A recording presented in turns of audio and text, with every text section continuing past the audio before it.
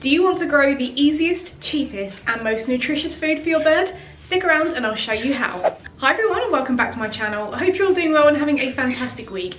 In today's video, I'm showing you how to make microgreens. This is an amazing food for both you and your bird. Super healthy.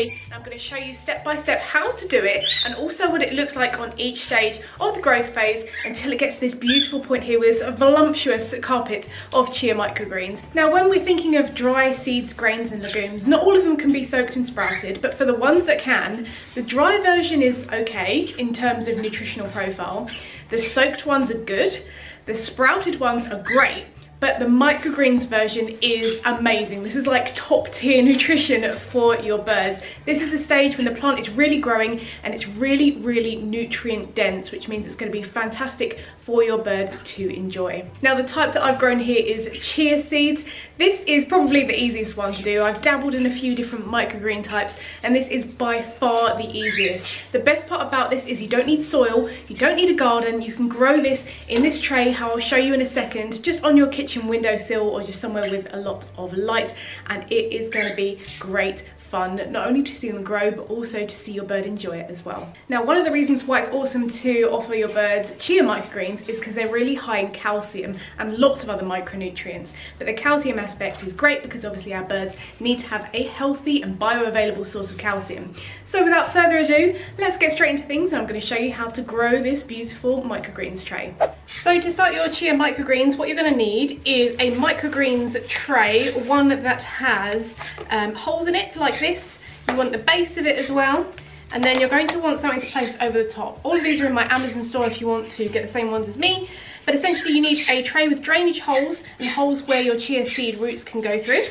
Then you're going to need some kitchen roll, paper towels, whatever you call it in your part of the world, and you're going to want to cut it just to the right size that it's going to fit your drainage tray. Now the reason we're doing this is because the holes are too big for the chia seeds themselves, so if you sprinkle them over the top there, they're just going to fall straight through and then they're not going to create any microgreens.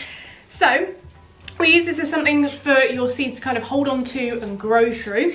It's completely fine, but it's always good to just get kind of bog standard value, just white stuff. You don't want any kind of patterns on there or anything fancy. Your chia microgreens are not going to care or what kind of kitchen roll you have, but it's better to have something without any dyes in. Then we are going to use our spray bottle. I've got this one from Northern Parrots and I'm just going to lightly spray this to start off with, just to make sure the seeds kind of stay in place, because otherwise they're going to be rolling around. So I'm just going to lightly mist the kitchen roll like that. Then we are going to get the stars of the show, the chia seeds. We get organic human grade chia seeds because then we know that they are really high quality. We're just going to use a spoon to kind of sprinkle them over the kitchen roll. Like so. You want to get a nice kind of even covering. You don't want any kind of built up too much in one place, and you can use your spoon once you've sprinkled them to kind of move them around, because as you can see I'm doing exactly what I just said not to do.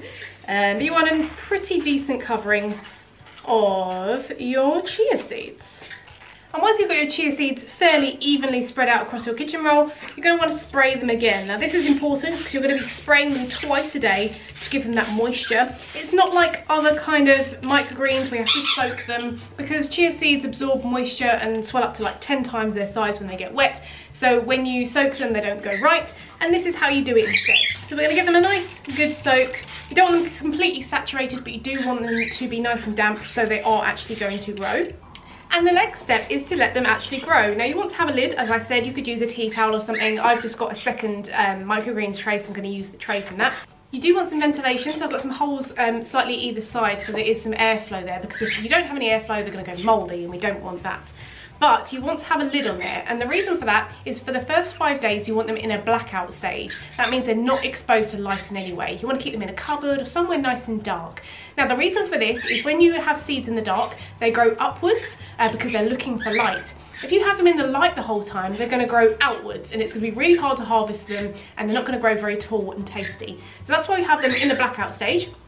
So we have a lid on there and we keep them somewhere dark for the first 5 days, spraying twice a day, obviously depending on how wet they are. If they're really wet you can skip one of the sprays, but we want to keep them wet.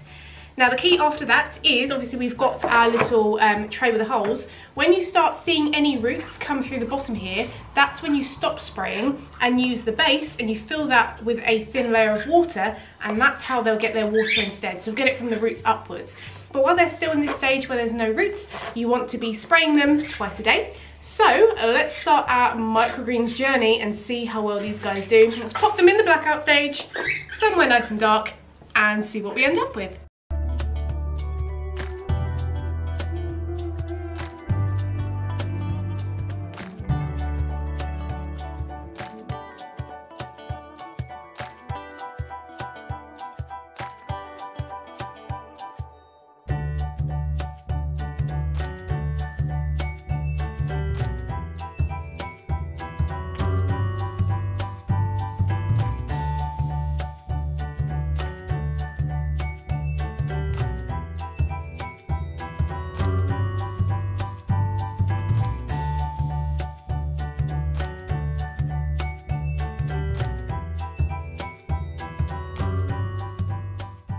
So today is day 5 and these microgreens are going really well, which I'm really happy about. You can see just how long the little stems are there.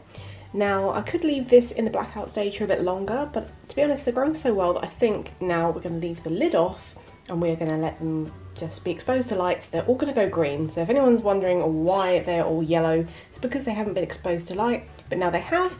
They are going to start going lovely, lush and green. As you can see, we've been doing the water underneath. Well, you can't really see, but the water is underneath. So all those lovely long roots.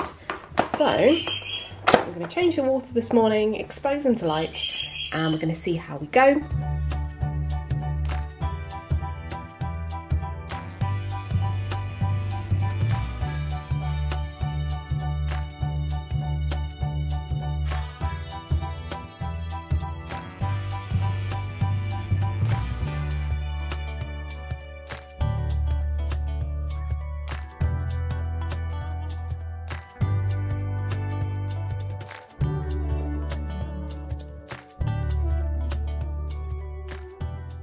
Now you can continue to grow your microgreens a bit longer than I have, but these are perfectly safe to harvest once they start growing up and have these nice green leaves. You can just chop them off here, you can store them in a Ziploc bag, you can add them to your bird's chop, whether you feed that fresh or you freeze it. There's lots of options, and make sure you're eating some yourself because these are tasty and nutritious for you and your birds. So I hope you enjoyed seeing how to grow microgreens for your bird. If you have any questions about the process, do let me know down in the comments because I'd love to speak to you.